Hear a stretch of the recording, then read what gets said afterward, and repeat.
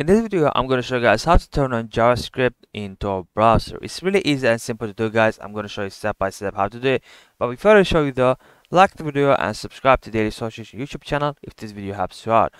And also, if you can figure this out yourself, just shoot me a DM with link in the description and I'll do it for you. So with that in mind, let's get right into it.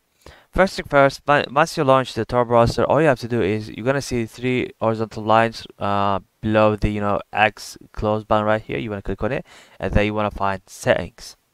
Here into the search bar, you wanna type JavaScript, and then by default, the standard option will be chosen. The standard means is that the JavaScript is turned on. If it's on the safest or safer mode, you wanna just click on standard, and that means that JavaScript is turned on.